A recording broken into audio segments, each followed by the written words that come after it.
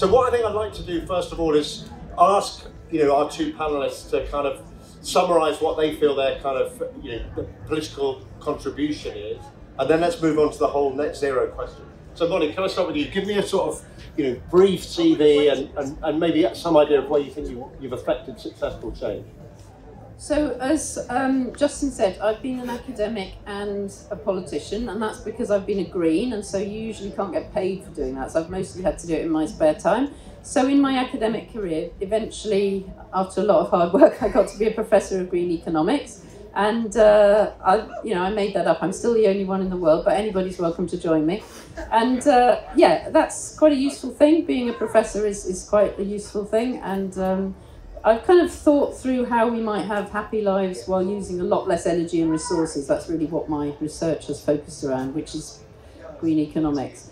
And that actually turned out to be really useful when I was elected to the European Parliament in 2014, because I was able to introduce this idea of sustainable finance into the Parliament. It's really mind-blowing how little most politicians understand about the climate crisis, and they understand even less about the biodiversity crisis, and that ability to sort of see systems and how all the decisions we take are actually linked. That doesn't really fit into anybody else's politics. So I was able to take my sort of academic work, and that was quite useful, I think, there. But just to say two bits of legislation that I worked on as an MEP. One was what we call mandatory disclosure. Sorry, everything to do with politics has a terrible jargon, especially in the EU. But what that means is finance companies and banks now have to tell you what they're doing with your money and what the impacts of those investments are. So prior to this becoming law, they might go off and cut down a bit of rainforest where orangutans were living in Indonesia and put a palm oil plantation. You didn't know about that. You just put your money in the bank or pension fund. Your money was doing that stuff, but they didn't have to tell you. And when we first started talking about this, they were all, well, that's fine. We don't need to tell the punters. It's actually really shocking. Now they have to tell you. And yeah, anything that's sold in the EU, you have to know. That's one thing. And the other thing is slightly more technical, but it's called climate transition benchmarks. It's basically about most of the money that's invested in financial markets is not invested directly. It's called passive investment. So there's indexes made up which have shares of different companies in them. And what we tried to do was to make people basically make sure those companies were achieving green investments. So again, it's a way of shifting private finance towards useful ends. Now, we'll come to this in a bit, and I will tell you that this went nothing like far enough to keep me happy. But I think there's two examples of things that have definitely, in the second case, shifted billions of money. In the first case, given you a lot more control over what you do with your money. So, Roger, can you summarise, your political activity, and what kind of changes you think it's brought? Yeah, hello everyone. My name's Roger Hallam. I'm going to try and behave myself and not get up. And not what? Yeah, sorry about that. There's only so much emotional energy you can expend in a weekend. I, in case you don't know, was one of the co-founders of Extinction Rebellion. I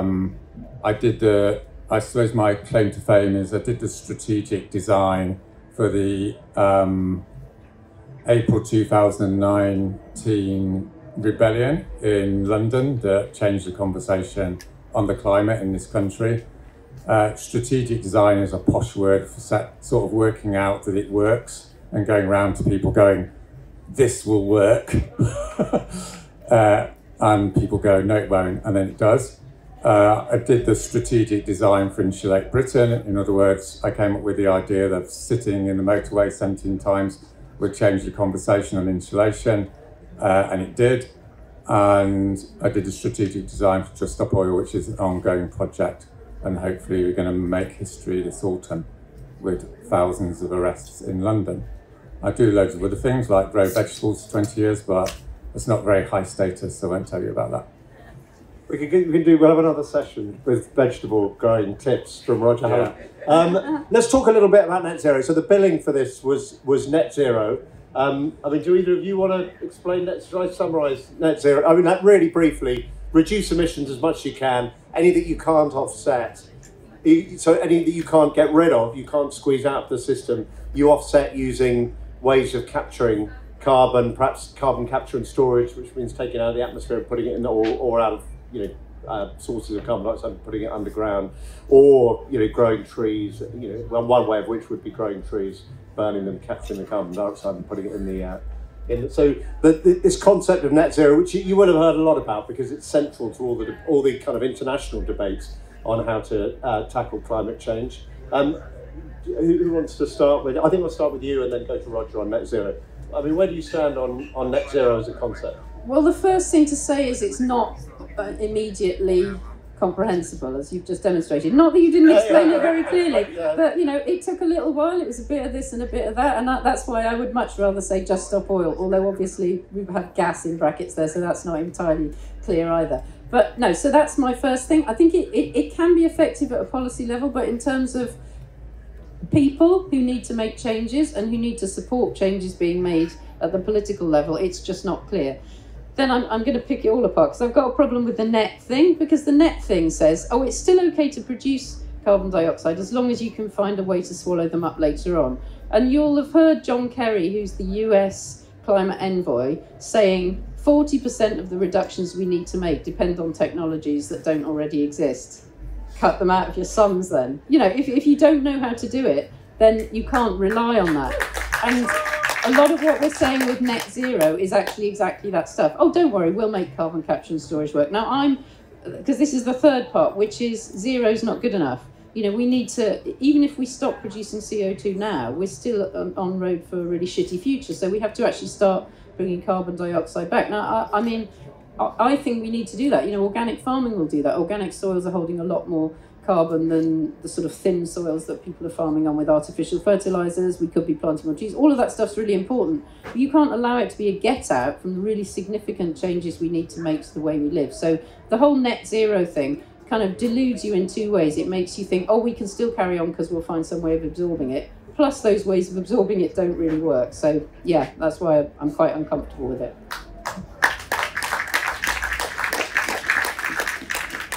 Roger, net zero. Well, the liberal climate movement, or, I'll say something controversial, stop. The liberal climate movement are suckers, right? Because what the corporate class does is they create a frame, and then the liberal climate movement, buys it, and therefore undermines their whole credibility. Climate change was invented to destroy climate action, right? Climate change. First of all, what we're dealing with here is nothing to do with the climate. We're dealing with a death project of the corporate elite. It's a death project by the elites. That's what it should be called, okay? That's what's happening here. They want to kill us because they want to maintain their profits. So, let me just finish. I'll be 2 secs. Right, obviously it's not change, is it? For fuck's sake, right? And so we've sort of got crisis now. It's not a crisis either, it's collapse. Collapse is where nothing comes back, right? That's what it is it's a death project by the corporate elite to create the collapse of civilization and billions of deaths. That's what's going on here. Can we, let's just... I'll just say I'll just say something about net zero, right? Okay. I mean, we're agreed, obviously, net zero is like the most fucked idea since forever. But net zero was created so the liberal climate movement can do workshops on net zero. We shouldn't be talking about net zero, we should be talking about revolution, right? That's the only sort of game in town. So can I just ask, maybe, you'll probably think this is a naive question, but why would the corporate elites want a death project? How is that in their interest? Okay, so the other thing about the liberal elite is they think that the world rotates around interests. That's because they haven't read any Nietzsche, right? Does anyone know what I'm talking about? Right? Human beings actually quite like death, and they quite like adventure, and they quite like oppressing people. Okay? And what the elites do is they gain power, and for a while they're quite functional. And then because of their success, they start to degenerate. And then they become completely dysfunctional. And then people start to challenge them. And then they kill people to try and stay in power. And then they collapse, right? This has been going on for 10,000 years. The stage we're at the moment is they're being challenged and they're killing people, except this time they're killing everyone because it's a global system. Where's the profit in that? Yeah, I mean, that is a fair question. Where's the profit in it? They're not interested in profit.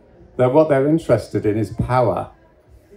If they were going to be rational, obviously they would have sorted out the climate crisis like 30 years ago, right? Elites aren't rational. That's why they collapse. That's the proposition. Right, okay. I don't really know where to go with that. Should we take the point about revolution and what's the strategy for change? Let's do that. So, so I think I was here when Roger did his other session, and I am perfectly, I was there when they launched the rebellion in Trafalgar Square, and I was also there for closing the bridges, and I absolutely believe that non-violent direct action is an important part of a political system, and I also was there in the European Parliament when movements were on the street. More powerful in the European context was Fridays for the Future than XR, but they were both really powerful in shifting what I could say in my negotiations and get taken seriously. So I completely acknowledge the value of that work. But what troubles me is that I don't think some people in that direct action movement acknowledge the importance of what politicians do. But to me, you absolutely need both of those, because the question is, okay, you can blockade things, you can draw attention to things, you can shift the narrative, all those things you can do, but at some point somebody has to pull a lever and make the change. Now, Roger has said that he thinks the way to do that is through revolution. My problem with that is, if you look back at history, you see what revolutions have done. There's an incredibly messy time at the beginning. I mean, okay, I'm being British, aren't I? A lot of people die, more vulnerable people are more likely to die, and not a lot gets done for like 5-10 years while all of that's being sorted out and a functional state is being re-established. We haven't got that time to spend, aside from the fact that I don't want those people to die. So I want us to it's extremely difficult to work with this political system for numerous reasons. In this country, we've got an unfair voting system, we've got massive vested interests, we've got people who are profiting, who we're going to have to take on to change things. But ultimately, what I need to know is, from the people sitting on the street, what's the connection to people changing the levers? Because that's what you need to do to actually make the change. Okay, Roger. So, I mean, you made this claim that the actions that you did, changed the narrative on climate change and on insulation. I'm not sure that I'm not sure how you can make that claim. First off, but second, how is sitting blocking motorways going to actually change politics in Britain? Well, I just want to come back there. I'm just talking analytically. I'm not particularly necessarily into revolutions or not. I'm just talking as a sociologist. I mean, if you asked me 20 years ago whether there'll be a revolution, I would have said you're a complete idiot, right? If you're asking me whether there's going to be a revolution now, I'm saying it's totally inevitable. Okay, I mean, well, that's the first thing to say. Okay, well, why don't we just start by answering the question that Molly asked you? Well, I do like to challenge people that... Yeah, no, it's fine to challenge, but it's also polite in a setting like this to answer people's questions. So why don't you answer the question, then you can, if you want... Well, let me say, without getting too confrontational, that I'm misrepresented by people all the time, in real time, because I'll say something and then they'll represent it as something that I've not said, because they're not really listening to what I'm saying. Molly hasn't represented anything you said. She asked you a question which you haven't answered. Well, she misrepresented me because she assumed that I'm into revolution. I'm not. I'm just an analyst, right? I'm just here to tell you. Okay. I've done. Forget about the revolution bit. Let's just focus on the bit that was the actual question for you, and why don't you answer that?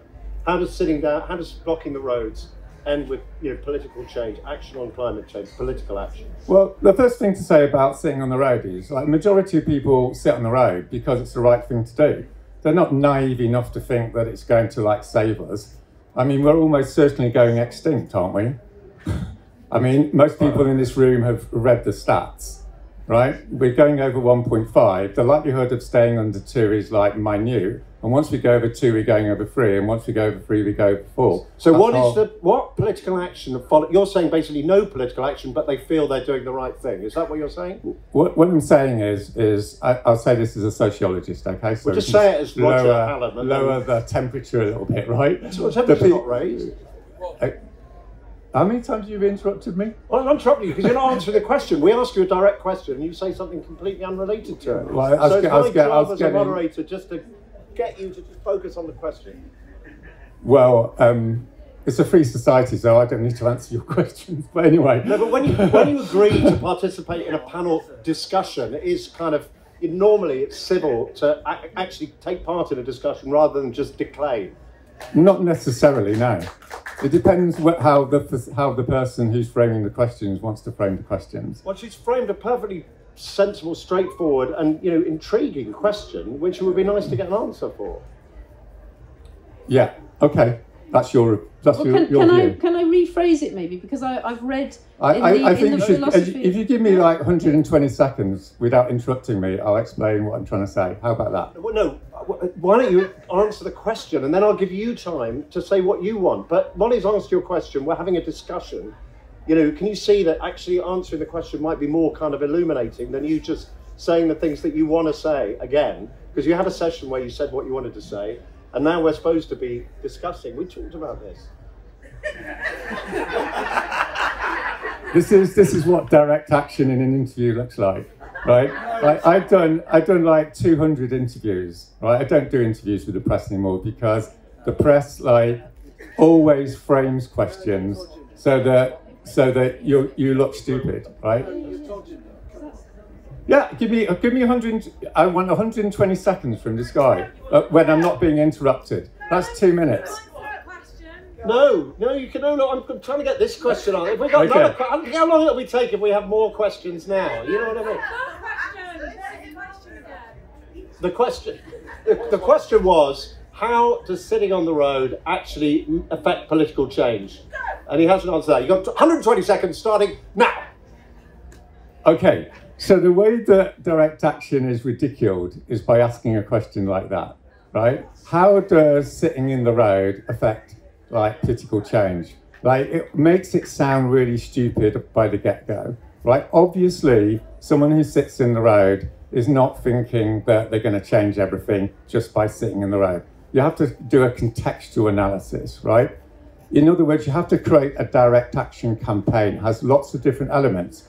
It depends where you're sitting, depends how you are with the police, it depends how long it goes on for, it depends on the political context.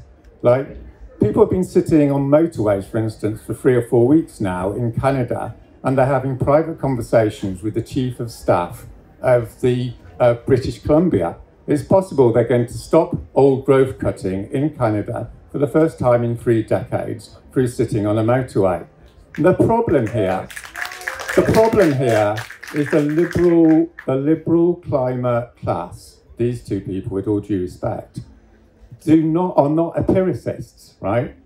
I can give you as much evidence as you like, but they're not going to accept it because they're ideologically opposed to the concept that mass direct action is the only way in the next 3 years we're going to bring about the revolutionary changes which are necessary to save the human race. I thought you didn't want period. Molly, liberals don't understand. I'm supposed to be holding the line here, but I appear to be he's trying to draw me into, a partisan position. But that seems quite a divisive way to present, environmental politics to me. To talk about, rather than saying we've got a huge challenge, he's saying I've got a problem with liberal environmentalists. Can I just interrupt? You interrupted me about 5 times, right? I'm going to interrupt you once. I wanted to hand over to Molly to respond. I'm not an environmentalist. Okay. I've never said I'm an environmentalist. You're a sociologist, but I'm a rebel against political corruption, right? Reframe it, guys. We're dealing with a pathological elite. This is a rebellion against a fucking ruling class. Period. It's nothing to do with the environment, right? The environment is the mechanism of death, right? We need to focus on the people who are creating the death, right? That's the ruling class, as they say. Molly, do you feel that you've had your question answered? No, I don't. So I'd like to expand on it a bit. it's interesting for me to think of myself as the ruling class. I have had some power, and I've got to say I really enjoyed having power, and I really regret not having power anymore. But I feel I used that power to achieve some good things. But I need to say, for clarification, I absolutely don't ridicule MVA. I've been arrested myself for lying on an air base where there were nuclear weapons, and I, sat in the street, and I've been involved in the work of Extinction Rebellion. What turned me off? Non-violent direct action. Yeah. What turned me off was the sense that there wasn't really a political strategy here, and I didn't understand where this was going. And a lot of anger and energy was being mobilised without a clear sense of direction. So I'll just say what I understand the political strategy of Exile to be. There's quite a lot of discussion about the work of Erica Chenoweth, who's one sociologist, and what she's done by looking retrospectively at the activity of past the civil rights movement and other movements who have effected political change, is that she's found that a certain percentage of people in the country are convinced, and then you get the change. And I believe she's pinned that number down to 3.8%, which tells you, obviously you couldn't get a number as accurate as that. So, but anyway, I think it's true that if enough people in the country support something, you will get political change, and it doesn't have to be a majority. That part I agree with. But the thing is, somebody has to make that change. And while Martin Luther King was mobilising and engaging people, and they were on bus strikes and they were marching and so on, they were also in the White House talking to Lyndon Johnson. So that's really my only point. What the work that's been doing in communicating to this awful government the fact that we're furious that climate change is not being addressed is really important work. But there's a lot of other work that needs to be done, making sure you've got the right politicians there, and that you mobilise that energy in a way that levers can be pulled. And that's the bit that I think is not really very well thought through. Molly, I don't understand. Why do the activists why do they need these political actors like yourself? Why do they? I mean, if they're making that change and they're articulating the change they want to see, why aren't they? I mean, Roger was saying that in Canada they're talking directly to the government about, timber. And that would be a really good thing to happen. And I would welcome that happening in this country. But just one example. So one of the, we could think of lots of policies, but here's a policy. In this country, we allow the central bank to issue bank licences. You can't hold a banking licence unless the Bank of England has considered you a fit and proper person. The way the banks are lending at the moment is driving the climate crisis. Should no longer hold a banking licence, right? There's a policy. Now, why don't we have that policy?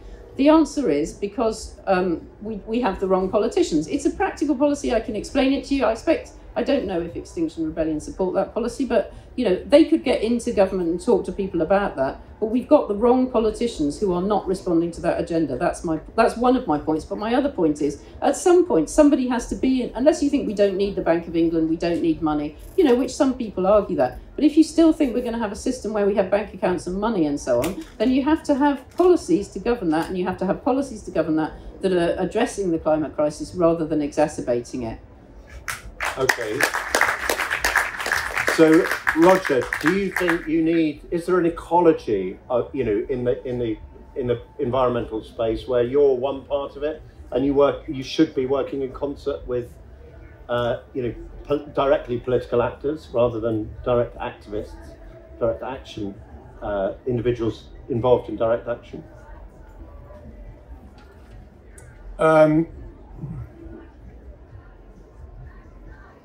I'm not going to quite answer that straight away. Oh, well, that's a surprise.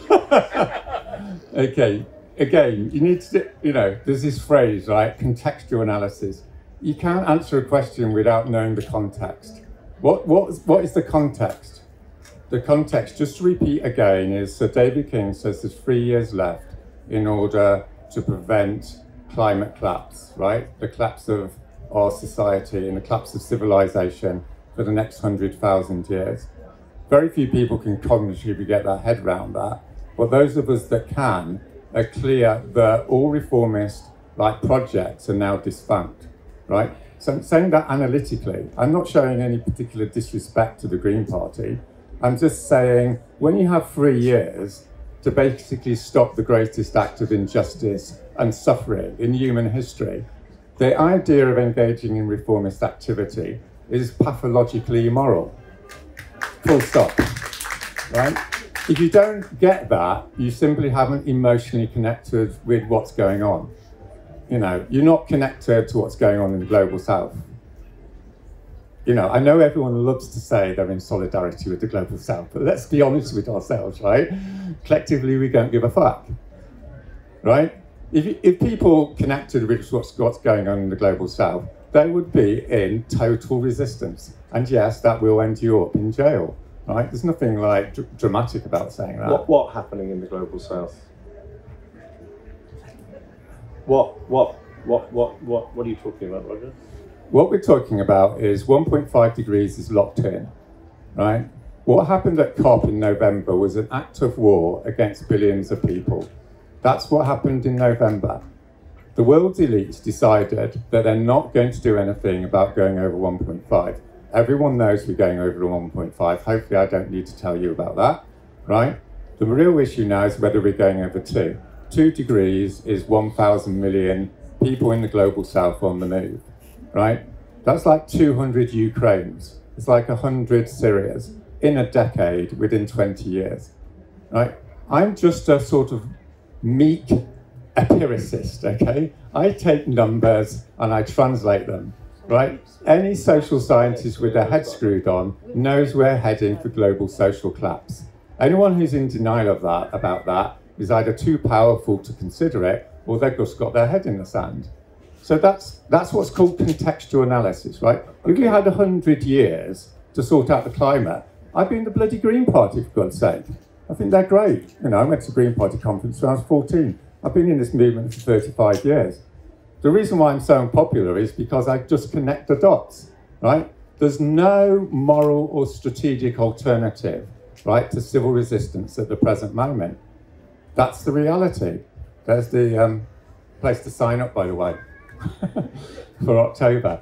We're out of time. I mean, I think anybody who wants to understand climate science should read the IPCC, which Roger probably doesn't, think is empirically accurate, but is the agreed science of the UN. It says everyone knows. Everyone knows. No, you're putting me down. You're putting me down again. I was just saying that everyone knows the IPCC reports have to go through Russia and Saudi Arabia. They're not science. They're a political document in order to scientists dupe don't the have to climate accept movement, the amendments right? put down by... Go and look at the data. Yeah, they are... Go and look at the data. Peer-reviewed papers say the Arctic is going to be melted by 2030, 2035, right? Forget the IPCC. Look at the peer-reviewed papers. Look at the data. We're done.